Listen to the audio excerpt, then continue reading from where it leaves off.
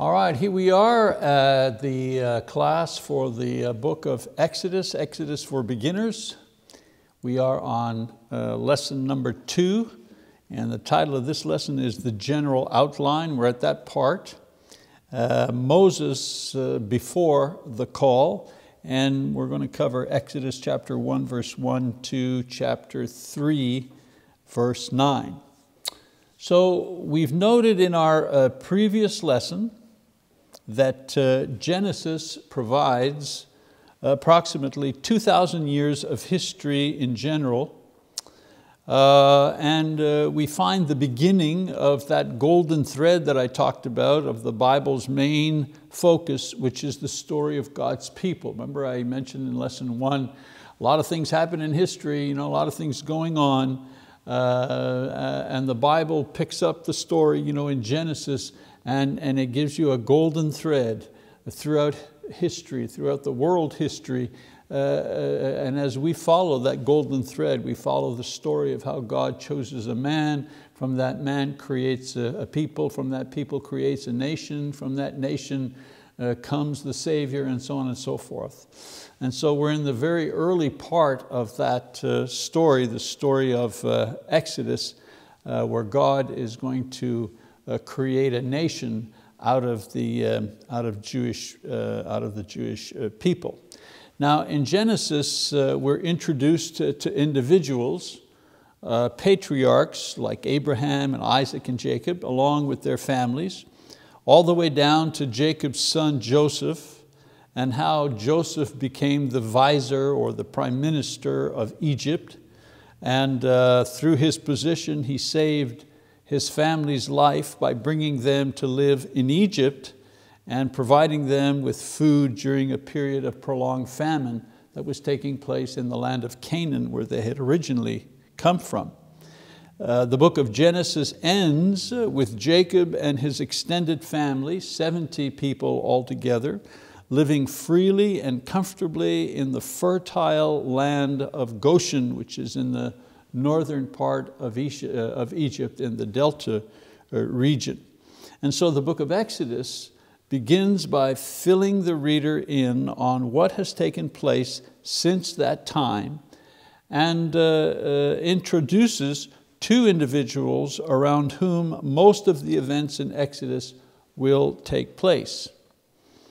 Also, it is in the book of Exodus that God will go from speaking primarily to individuals and begin speaking to a people through certain individuals, and then to speaking to a nation through a set of laws and regulations that reveal His will, which is now available to all the people for all time. So we see that progression of God's communication with people. In Genesis, He's talking to one person here and one person there. In Exodus, He is talking to one person, Moses, and Moses is talking to a group of people, and they wait for Moses to say what God has told him.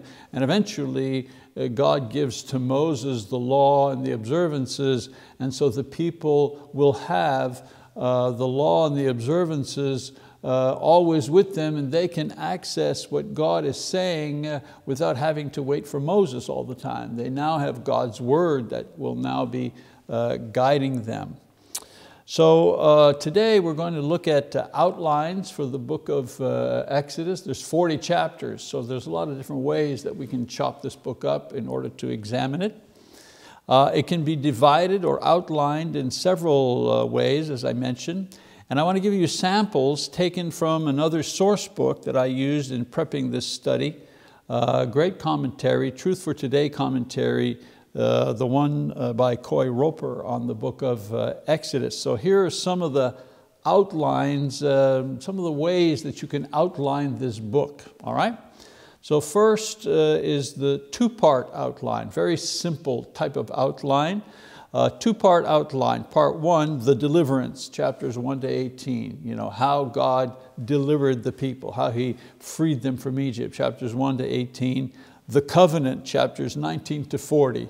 The giving of the law, the giving of the information on the tabernacle and so on and so forth. That's the second part of it. And in the covenant, there are two parts to that covenant section. One is the covenant and the commandments given in 19 to 24, and then from 25 to 40, the actual building of the tabernacle itself. So there's the two-part outline. Very simple, gives you an idea of what the material is all about. Another type of outline, the relationship outline. This is from Warren Wiersbe. So he has three parts, what he calls relationship outline. Part one, redemption. The Lord delivers His people. So it's the Lord and His people, chapters 1 to 18. Second part, the covenant. The Lord claims His people, chapters 19 to 24. And then the third part, worship. The Lord dwells with His people. The covenant is given, the tabernacle is built. This is where God will dwell with His people. All right, so that's the relationship outline, redemption, covenant, and worship. Another type of outline, the experience of the people outline, what the people experienced in outline form in the book of Exodus. So the experience of the people outline begins with God's people delivered. Again, God freeing them from the Egyptians. God's people led out into the desert by Moses. God's people made into a covenant nation, where God makes a covenant with the nation. These are the rules, these are the details of the covenant, and the people accept to be in a covenant relationship with God. Then God's people given instructions regarding the tabernacle. Now that the people are in a covenant relationship with God, God gives them information about the tabernacle, and along with that, the process of worship. How will they worship Him? Because after all, He's God. God's people in sin, the golden calf incident with Aaron, creating a golden calf and the people worshiping it. And then God's people constructing the tabernacle, chapters 35 to 40. After that incident, after all of that takes place, and the people are renewed once again with God, and the covenant is renewed, and the people get busy and they begin building the tabernacle, and the balance of the book of Exodus tells the story of the building of the tabernacle itself. Now, the advantage of these outlines is that they give you a snapshot of what the book is about and the flow of information concerning the main topics.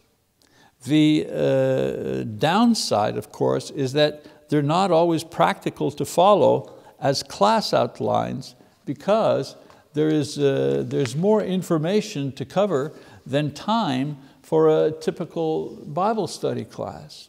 I mean, you take that two-part outline, for example. You do 20 chapters in the first, or 18 chapters in the first, and the 22 chapters in the second. Well, who's got time to cover 18 chapters in a class? Even if you gave an hour for the class time, which we don't, you couldn't cover all that material. So it's easy as an outline. It gives you a snapshot of what the book is about, but as a study tool, it's a little more difficult.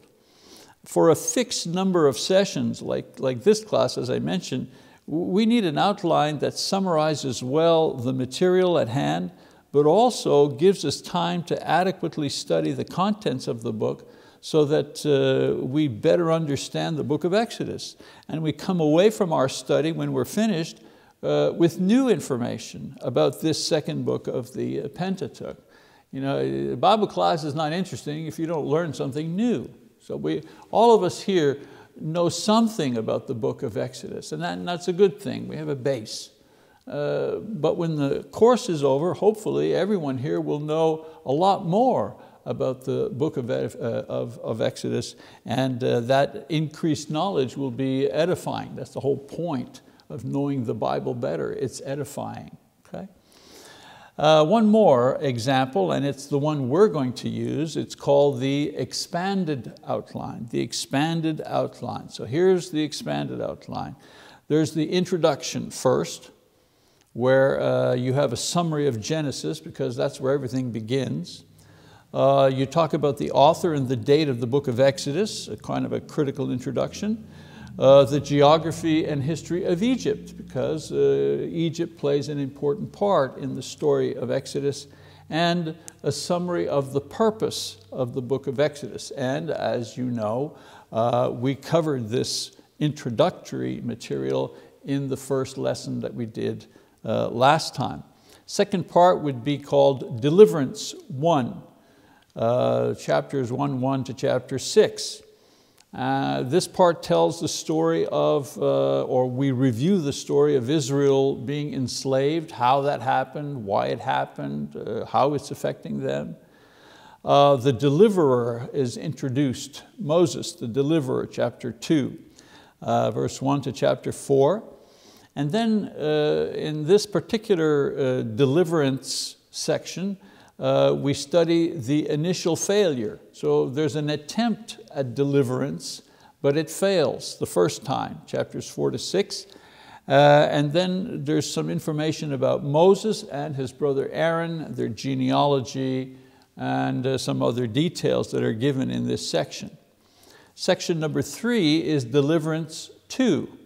So the second attempt at delivering the people, chapter 6 to chapter 12. And this is broken down, God's promise of success to Moses when God initiates contact with Moses, the miracle of the staff that Moses uses in the miraculous things that God will do, and deliverance by means of plagues, chapter 7 to chapter 12. There are 10 plagues, right? We know enough about the book of Exodus to remember that God freed the people from the Egyptians through a series of plagues that were visited upon Egypt, its people, and also its king. The fourth part is the Exodus itself. Explains the departure from Egypt, the people's departure from Egypt, and their journey into the Sinai desert, in going to Mount Sinai, where Moses will meet with God. Then the final section, section 5, the covenant between God and Israel, a large section, chapter 19 to 40, or to chapter 40. And this one is broken down into 6 parts. The covenant is made between God and the people. The people react, they ratify the covenant, they receive the law and the covenant, chapter 20, the 10 Commandments, for example. And then the plans for the tabernacle. There are 6 chapters where God is simply giving to Moses the various plans and instructions on how to build the tabernacle where the people will worship God. Then the apostasy and restoration, where Aaron builds a golden calf and the people fall into idolatry, and they're eventually restored and continue on. The building of the tabernacle, they've got the plans. You've got 6 chapters where you have the plans, and then you've got another 5 chapters describing how the people actually built the tabernacle using the plans. And then the final one, the erecting and the consecration of the tabernacle, along with the priests who will serve in the tabernacle.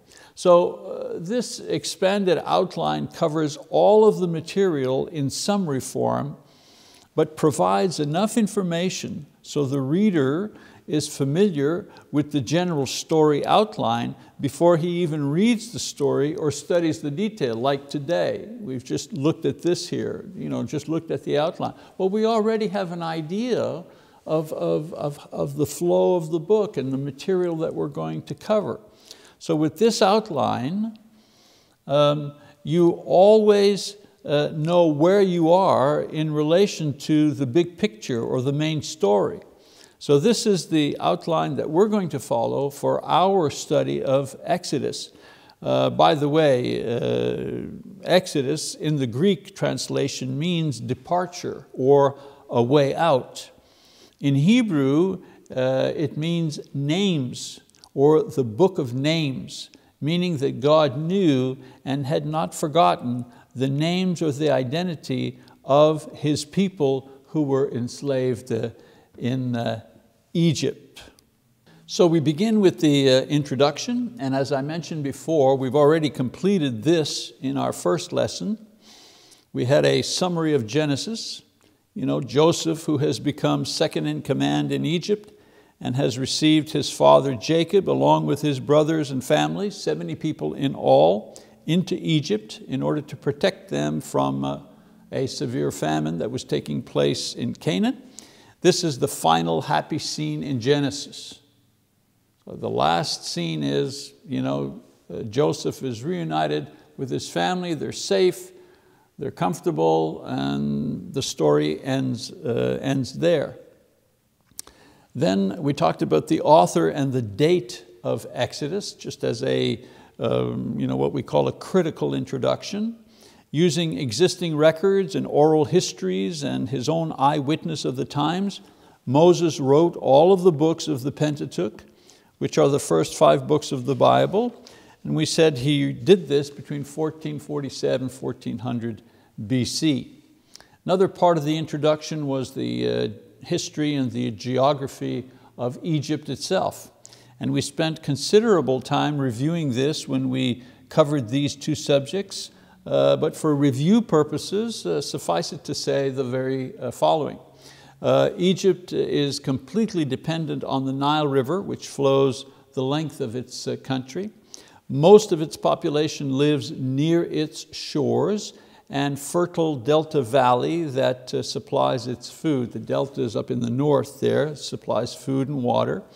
Egypt is an ancient civilization, having been established 3,000 years before Christ. So when we're talking about an ancient, and it's still there, isn't it? 2,000 years after Christ, the country of Egypt is still there. So it's a very, very old, very old nation. Its most significant period is recorded in the Bible as the nation where the Jewish people were forced into slave labor and the nation completely ruined by plagues sent by God through Moses in order to release the Jewish people from their bondage. And we'll spend a considerable time reviewing that in a little while. And it appears again, in other words, the country of Egypt, it appears again in the Bible playing a minor role in local wars and geopolitics of the times, but never again attains its former influence or power, as today, for example, is not a world power, still exists. In the same way, remember we talked about that golden thread throughout, well, the golden thread goes through Egypt early on when it talks about Joseph, and then eventually the people being released. We read about that in Exodus. But after that, the history of Egypt keeps on going, but the thread of the Bible moves on to other things to tell the story of the eventual coming of Jesus. The purpose of the book of Exodus explains in detail how God transformed a large group of people loosely held together by family and tribal ties into a single nation held together by their faith in the one true and living God. The book of Exodus provides the manner in which God instructed them to both express and nurture that faith until the promise it made was fulfilled. And of course the promise was the promise of the Savior. Now that our outline has been laid out and we've had a brief review of the first section of that outline, which is the introduction, it's time to look into the text of the book of Exodus itself and move into part 2 of our outline, which is entitled Deliverance number 1, chapter 1, 1 to chapter 6, verse 27.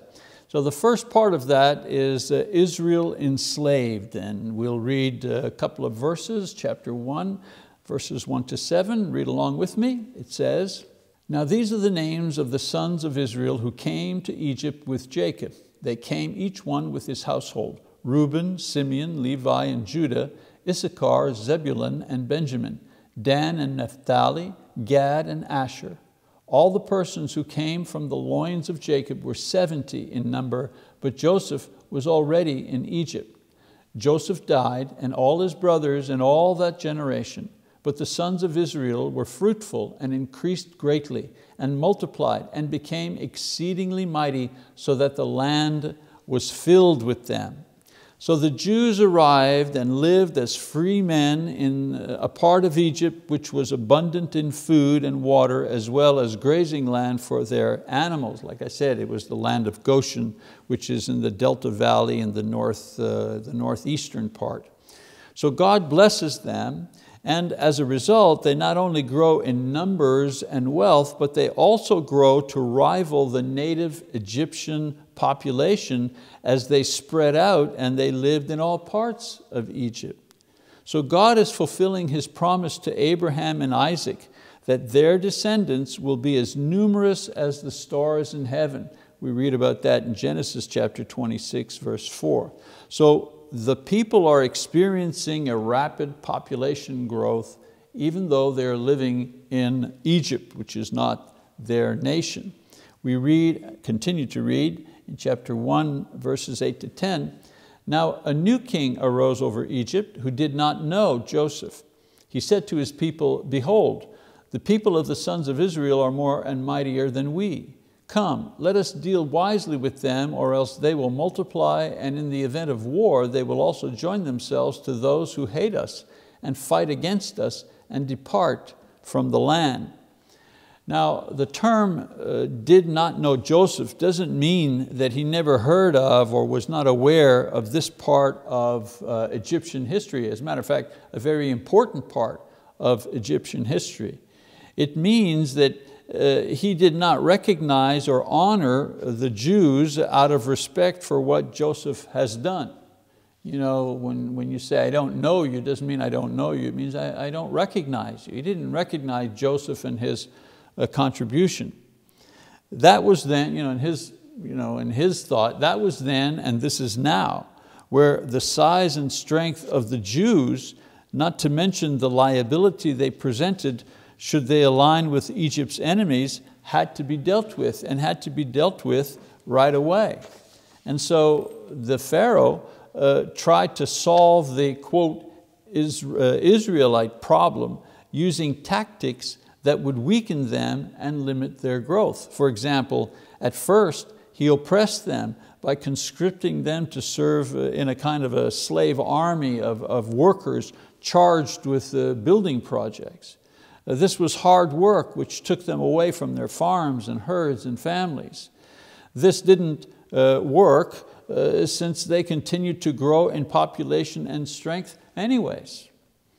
He meaning the Pharaoh, he then doubled down by going to the root of the problem, too many births of healthy babies.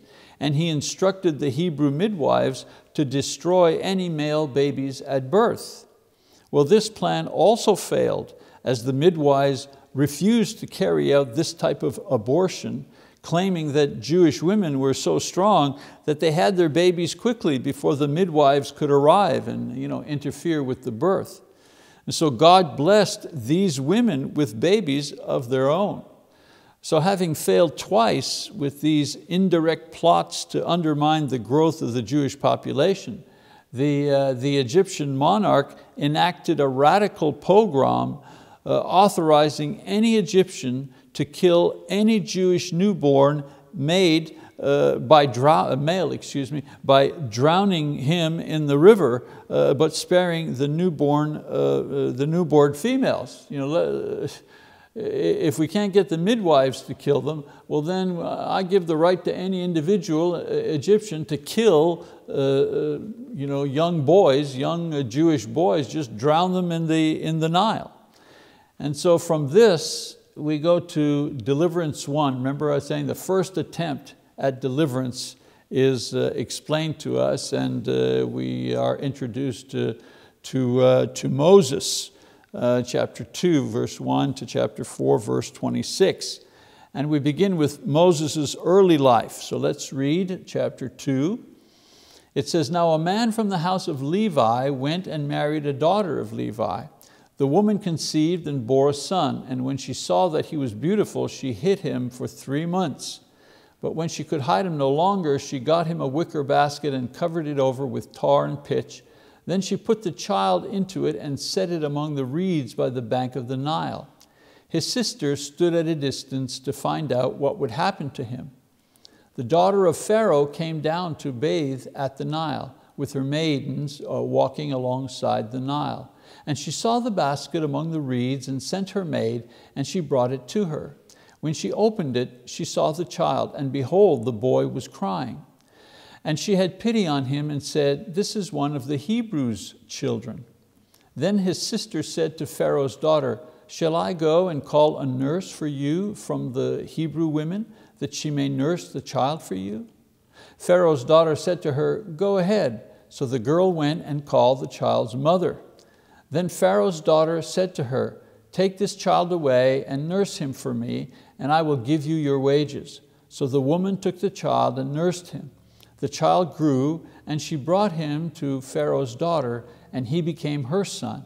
And she named him Moses, and said, 'Because I drew him out of the water.'" I want you to notice both the providence of God here, as well as His faithfulness to His promises. First of all, at first, the Egyptians oppressed Israel. And the more they oppressed them, the more they multiplied and prospered. Next, the Pharaoh tried to abort the babies, but more babies were born. Even the midwives who couldn't themselves conceive were enabled to have babies themselves. There's kind of adding insult to injury here. And then finally, the Pharaoh required that all Hebrew boys be thrown in the river. The ultimate result of this strategy was that the child who was to become the deliverer of the Jewish people, Moses, was rescued from the river by the Pharaoh's own daughter and raised in the court of Pharaoh himself. As a matter of fact, the little girl, his sister, that would have been Miriam, suggested to the Pharaoh's daughter, "Do you want me to find a nurse for the baby?" And she said, "Sure, go ahead." And who was the nurse? Well, the nurse was his own mother. So the theme of this episode is that nothing works when man, any man, even kings, oppose God. No one can defeat God, and especially no one can defeat God's plan. So we know that Moses lived 120 years, and his life can be divided into 3 40-year sections. First of all, he lived as royalty in the court of the Pharaoh in Egypt. He was the son of the princess, and so he had access to all the advantages of the court, which include, of course, good food and comfort, but also education and power and influence, and how to use that. He also lived 40 years as a shepherd in the wilderness of Midian, and 40 years he served as the leader of the Israelites, leading them eventually out of bondage. His name, given to him by the Egyptian princess who found him, means drawn out of water. The princess knew he was a Jewish castaway and had him nursed by a Jewish woman who was his real mother. So this helps explain why Moses, although recognized as royalty by Egyptians, was aware of his Jewish heritage and his genealogy, being of the bloodline of the tribe of Levi, whose tribe would eventually provide the priests and the servants who would eventually work and serve in the tabernacle, and then later on, of course, in the temple. So the Bible, it glosses over the details of Moses' life as an adopted son of the princess. Can you imagine that? We could have had a couple of chapters on Moses as the, in the royal court. But that golden thread I talked about just passes over that and moves directly to the event that'll take him to the second phase of his life, and that would be as a shepherd in Midian. So let's read about that in chapter 2, beginning in verse 11 all the way through 14. Now it came about in those days, when Moses had grown up, that he went out to his brethren and looked on their hard labors. And he saw an Egyptian beating a Hebrew, one of his brethren. So he looked this way and that, and when he saw there was no one around, he struck down the Egyptian and hid him in the sand. He went out the next day, and behold, 2 Hebrews were fighting with each other. And he said to the offender, "Why are you striking your companion?" But he said, "Who made you prince or a judge over us? Are you intending to kill me as you killed the Egyptian?" Then Moses was afraid and said, "Surely the matter has become known." So this here is Moses' attempt at leading his people based on human wisdom, human strength and tactics. In other words, revolution. But 2 things happen to nip his attempt in the bud. First of all, his own people reject him and mock him. And secondly, he's afraid for his life and he runs away. And thus ends the description of events during his first 40 years of life and his personal attempt at being a leader of his people. Then we go to Moses, the second part of his life in Midian. This next period in his life is briefly summarized in just a few verses, where he escapes to the land of Midian. There he meets the daughters of his future father-in-law, Reuel, after saving his daughters from some aggressive shepherds. He eventually marries into the family and has children, and he settles into the quiet life of a shepherd. And these are all the details given concerning his time in Midian. Again, the Bible could have devoted several chapters. 40 years, he had babies, he lived there, he got to know Reuel, he worked. But none of that. In just a few verses, the Bible gives us the highlights of the 40 years. In the meantime, the narrative in the Bible switches back to the land and the people that Moses has left behind. So we go to chapter 2, verse 23 to 25. It says, "Now it came about in the course of those many days that the king of Egypt died, and the sons of Israel sighed because of the bondage, and they cried out. And their cry for help because of their bondage rose up to God. So God heard their groaning, and God remembered His covenant with Abraham, Isaac, and Jacob. God saw the sons of Israel, and God took notice of them." So this now indicates that the time has come for God to deliver His people, and He sets the scene for the calling of the deliverer. And of course, the deliverer will be Moses. So we get to the next section of our outline, the deliverer, Moses, chapter 2, verse 1 to chapter 4, verse 36. 26 rather. And we begin with the call that God makes to Moses. Verse 1 rather, let's just read that. It says, "Now Moses was pasturing the flock of Jethro, his father-in-law, the priest of Midian, and he led the flock to the west side of the wilderness and came to Horeb, the mountain of God." So let's just stop there.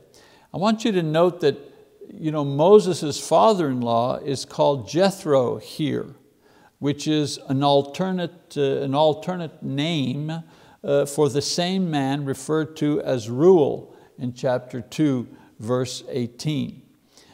He was a priest, it mentions here, not through the tribe of Levi, appointed by God. That was Aaron who would be appointed by God. But he was a religious leader worshiping the God of Abraham. And the reason for that is that the Midianites were descendants of Abraham but through Abraham's wife Keturah, who he took after the death of Sarah. And so the Midianites were descendants of the children of Abraham that he had with Keturah. And we read about that in Genesis chapter 25, verses 1 to 6. This explains where their belief in the God of Abraham came from and how Jethro became a priest offering worship to the God of Abraham. So in this story, Moses sees the burning bush as he was pasturing his flock near Mount Horeb. Mount Horeb, the mountain of God, which in later times referred to as Mount Sinai, the place where God will give Moses the law and appear to him in the future. So let's keep reading verse 2 and 3. It says, "The angel of the Lord appeared to him in a blazing fire from the midst of a bush. And he looked, and behold, the bush was burning with fire, yet the bush was not consumed. So Moses said, I must turn aside now and see this marvelous sight, why the bush is not burned up."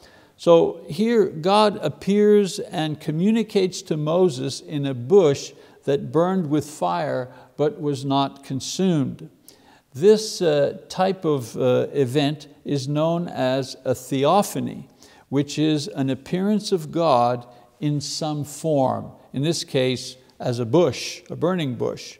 The text says that the angel of the Lord appeared from the burning bush. Now the angel of the Lord is mentioned several times in the Old Testament, but is in fact the Lord himself, since he describes himself as such in verse 6. In essence, he is the Lord Jesus appearing in angelic form before he appeared as a man, Jesus. And it follows the natural order of creation. You know, the angels were created first and then man was created, right? And so Jesus first in the Old Testament appears as an angel and then appears as the man, Jesus Christ. And so the burning bush is the first miracle of Exodus. However, there are not many miracles in the Old Testament, considering there are 39 books in the Old Testament. Miracles, when they do take place, tend to be grouped together in clusters at certain points in the history of Israel. For example, at the Exodus, which we will see shortly, or during the conquest of Canaan, which we read about in other books of the Old Testament. During the prophetic ministries of Elijah and Elisha, we see many miracles.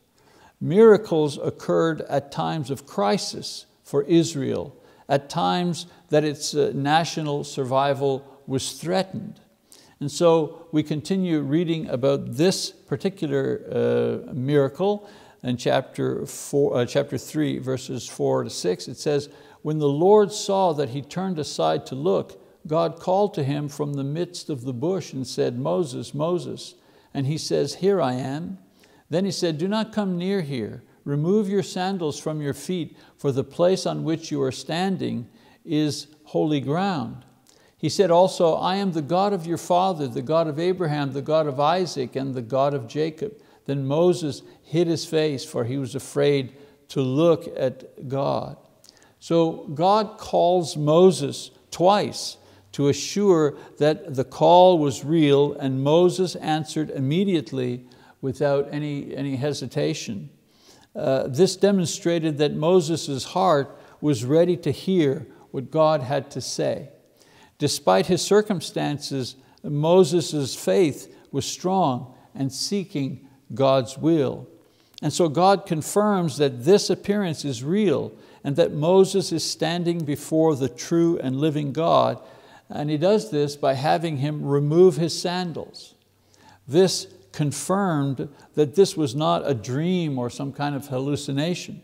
Also, it demonstrated that the physical space that Moses occupied was now holy and sacred because God also occupied it. And the removal of his sandals was his way of acknowledging this reality. It was his way of expressing his faith in the reality of this event.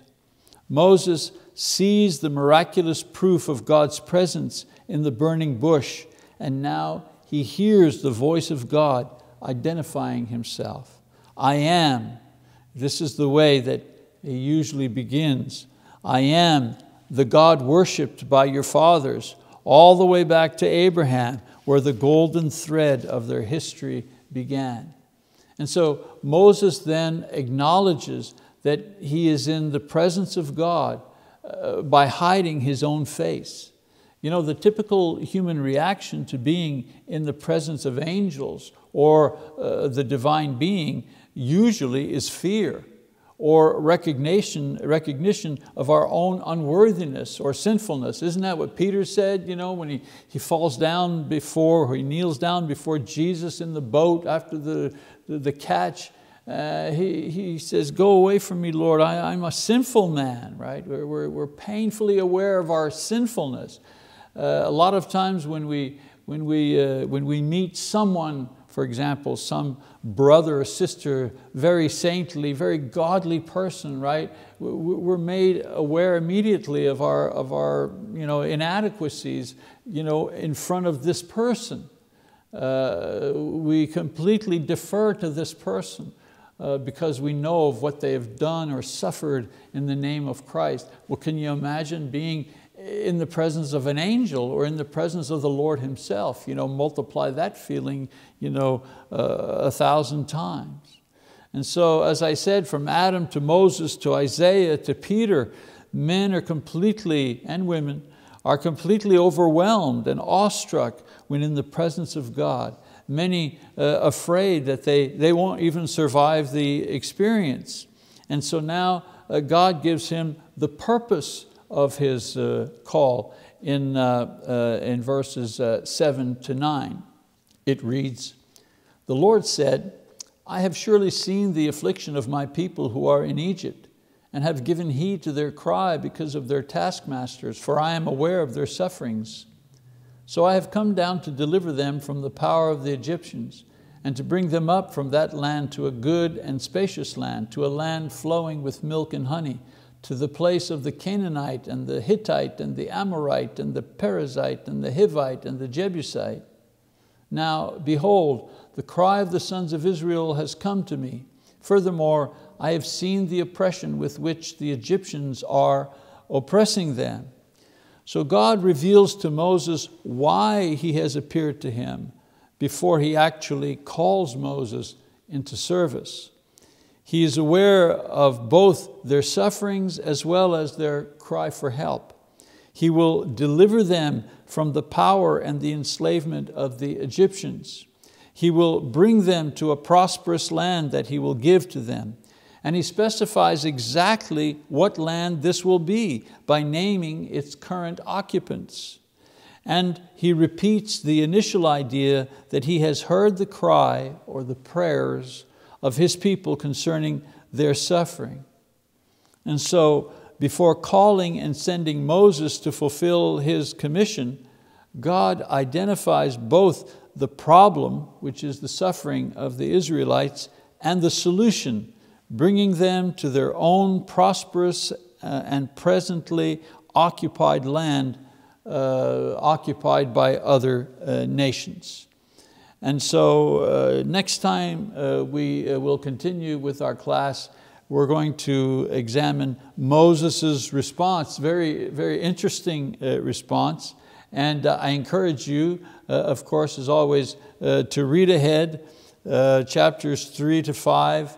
I think you've already read those, but if you haven't, I'd encourage you to read that and make it a lot easier. Very interesting dialogue between God and Moses that we will continue. I mention again and remind you, if you need workbooks, it makes the study a lot easier, makes following along a lot easier. Even if you don't write any notes, just following along makes it a lot easier. And again, you can just download those for free from our BibleTalk.tv website. And that's free download. It just costs you the paper. Or if you just want one already printed with a cover and so on and so forth, you can always order it and have it shipped to your residence. Well, that's the end of lesson number 2. Look forward to seeing you next time as we pick up our story with Moses' response to God. God bless you. Thank you.